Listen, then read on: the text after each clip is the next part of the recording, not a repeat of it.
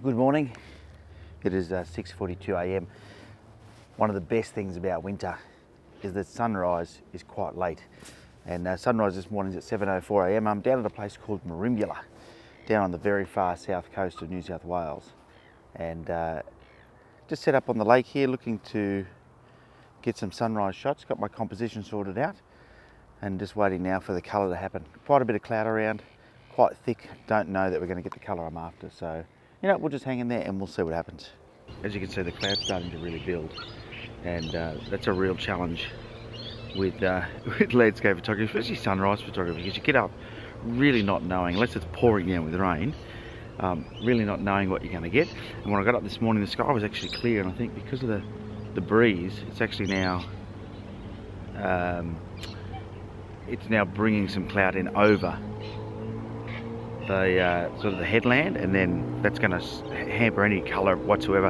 I love a bit of cloud for colour. You want the cloud because the colour bounces off it. But we're about 10 minutes off of sunrise, and quite clearly we're not going to see the colour. So I'm going to take you for a bit of a walk so you can see my composition without me wrecking the sand down here. I've got my Nikon D810 with me on this trip, and have a look at this new lens I've got. Yeah, the 14-24. Mecca of wide angle lenses.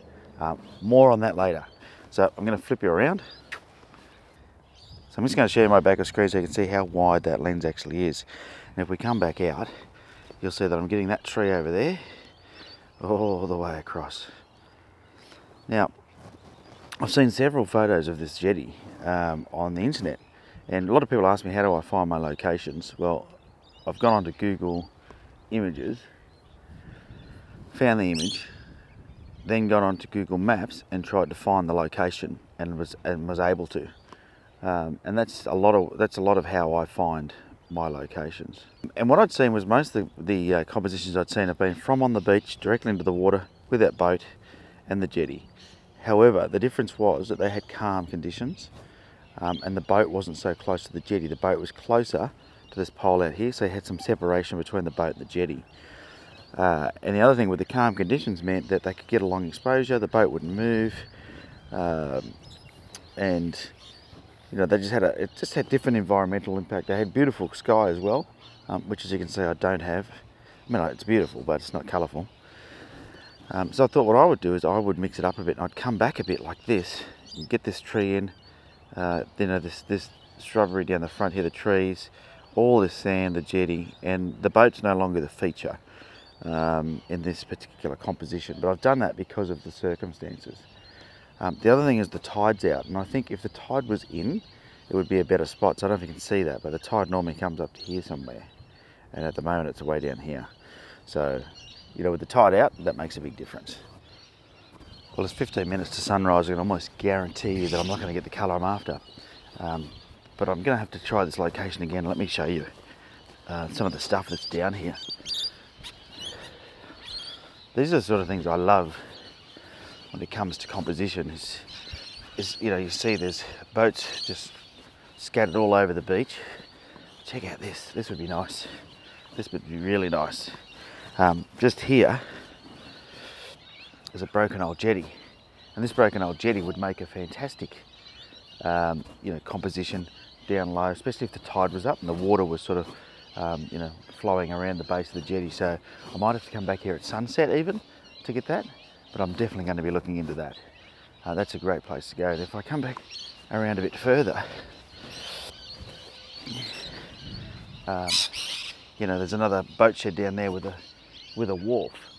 That could also be really nice composition. So there's all these different options, but as you can see, there's just nothing in the sky. The colour is just not there. So what am I going to do about it? Well, I'm just going to have to muck around, maybe do a long exposure with a big stopper or something.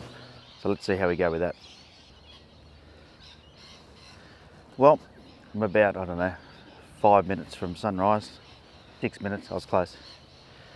And I can confirm, unfortunately, that there is no colour for my very first sunrise of this trip. But that's okay. It's absolutely beautiful, stunning location. Anyway, the last lot of videos or vlogs that you've seen I've been using my Fuji X-T1 a fair bit, and everyone thinks I've switched to the Fuji X-T1, but what happens is I'll go somewhere, like I went to Tasmania, and I filmed 6 vlogs in a row over a weekend whilst I was there. You get to see those vlogs each week, so for weeks, for a month or a month and a half, you see me using one thing. The reality is I haven't swapped just to using that, it's just that's what I took with me on that trip. Now you'll notice I've got the Nikon D810 here today, which is cool. I've got the Nikon D800 with me as a backup body. I always like to have a backup with me when I go away, just in case something goes wrong. Nothing worse than going on a photography trip and then having nothing with you. But I've got the 14 to 24mm lens, which is like the mecca of wide angle lenses. And if you've watched a video, I can't remember how long ago it was, where I explained that I actually had my previous one stolen from me. I have a company called Oz Lens Rental where I rent camera gear, and I'm actually contemplating not reopening it for this reason, and that is that I've now had several instances where my equipment's been stolen. Anyway, I decided to spend some time looking for a new one, and I found this one. I found this one down in Melbourne. They very rarely come up second hand at a reasonable price, and I found this one, and the guy said there was a slight problem with it around the 15mm mark on the zoom ring. And I asked him a couple of questions, and he told me it works fine, so I bought it. More the fool me, because I got it to my home and it was actually jamming at 15mm, so there was distinctly something wrong with it, definitely something wrong.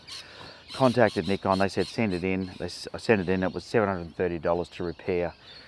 Now, still cost me, you know, maybe $700 cheaper than if I had bought new, but not the bargain I thought I was getting. So be very, very careful if you're buying anything on Gumtree. If you can't go and inspect it, don't buy it. Pretty simple. I'm a sucker. I trust too many people. Now you might be wondering, what's this big ring on the front? A lot of people ask me that, and that's my Lee filter holder. Now the good thing about this means that now I've got this lens back with my Lee filter holder for this lens, is I can now start using my Lee filters with my Nikon, which I haven't been able to do for a couple of years. I'm really excited about that. So first of all, Lee Filters has this, it's a mammoth ring, by the way. Everything's huge. I'm going to look tiny as I get these filters out. Anyway, this is the filter holder, and it has to be huge because on the front of this lens there's this big bulbous thing, you know. I don't know if I'll turn it around a bit so you can see maybe, but it's huge, bulbous, right? Just big bulbous front end on this lens. So you get this ring and you stick it onto this little holder, and all of a sudden you've got this filter holder on the front of the lens that allows you now to grab the filters out. Now I've got this really nice Lee filter case that I bought, and I'll get a soft grade out, just a very mild one because the sky is not crazy. There we go. I've got a Lee 0.6 soft grade, which is 2 stops of light, and we'll just stick that in there for now. Remember I told you they were huge. Take a look at that. Huge filters. What it does, especially if you watch through the live view, is it just evens out the exposure so nicely, and it's really worthwhile looking into. So if you haven't used filters before, I suggest you take a look at doing it, because now I've got this beautiful coverage of cloud in the sky. It's going to be quite a dramatic photo. It's going to say winter. It is the first day of winter today. This photo is going to say it's winter, but with that filter in there, it has evenly exposed everything. And what that means is that I don't have to go to the trouble of trying to, you know, fix it in Lightroom, although you can. I mean, this camera's got amazing dynamic range, and I probably wouldn't normally use a graded filter in this instance. Although, you know, it's going to make my life easier. And the less you can push and pull pixels inside an image, the better off you're going to be. You're not going to damage it, right? So I can't tell you how happy I am to have this baby back. I love it. And the lens itself is amazing. So 14 to 24, it's wider than any other lens you can get for the Nikon unless you go prime. And it is one of the sharpest, one of the most amazing lenses. So f2.8, it's just an amazing lens, and you know it's gonna bring me back more joy for my landscape photography. Not that I didn't have it already, but just gonna love using it. So I thought I'd share that with you, considering we're not getting an epic sunrise. Let's check the time one more time.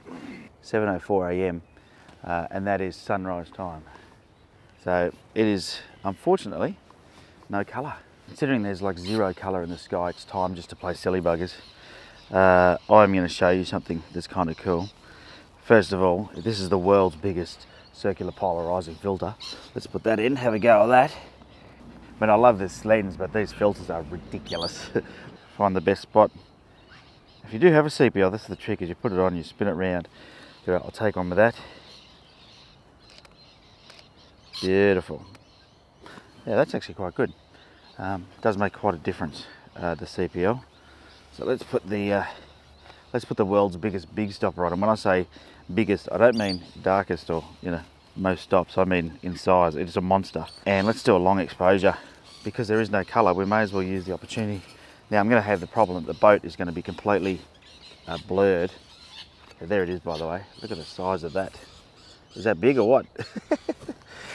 All right, let's... Okay, so I'm in bulb mode. Let's see what happens with a... I don't know. I'm going to need to do like a minute or something. I have no idea what I'm going to need to do. I better get a timer going. I actually left my watch back in the room. So I'll start the stopwatch and we'll see what happens. And we'll do a minute. And I'll come back to you in a minute or so and we'll see what my long exposure looks like. I finished my 1 minute exposure. It wasn't long enough.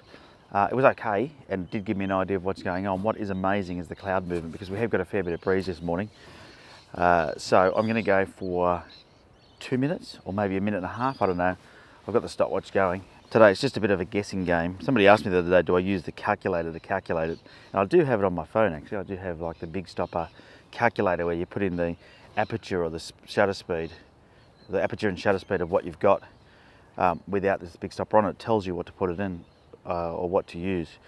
But I don't use that quite often. I just do this because I find I can get pretty accurate pretty quickly just with my guesswork. And I don't know if it's a quick mental arithmetic that goes on. But I think that's what it is. I think what happens is after a while you just get used to what it's going to be based on what it was. So, you know, before I put the big stopper on, it was actually just under a second. So it was 1/3 of a second it was shooting at. So if I know that, then with 10 stops you can sort of roughly work out what it's going to be. So we're going to go for a minute and a half, which is now. I'm going to stop it, have a look, and wow, pretty good. Still a bit underexposed, but not badly. It's not actually underexposed, but it is underexposed, if that makes sense. So I'm going to stop it. I'm going to do another one for 2 minutes. Well, I'm afraid it's a bit of a bust. It's about 20 minutes after sunrise. The long exposures are working out okay. My 2 minute was probably the best. I did a 2.5 and it sort of blew out a bit. So unfortunately, looks like that's it for today. But sometimes that's how it goes with landscape photography, and sometimes you get up and there's just no colour. A few things that I think I'd like to come back to this spot. I might have to come back at sunset. I'm going to have to check the tides. But really happy, really stoked I got to get out and shoot with my 14-24mm lens. And you're going to see this a lot more because this is my favourite beast of all time, this lens. And this filter kit, you know, that fits it means that I get to do that. So if you've enjoyed the video, please, a couple of things you can do. Give it a thumbs up, make sure you hit the subscribe button. If you haven't already, head across to my website on3legs.com and download your free copy of my ebook, 10 Tips to Better Photos. Well, it's a bust. It's a bust. See you next time.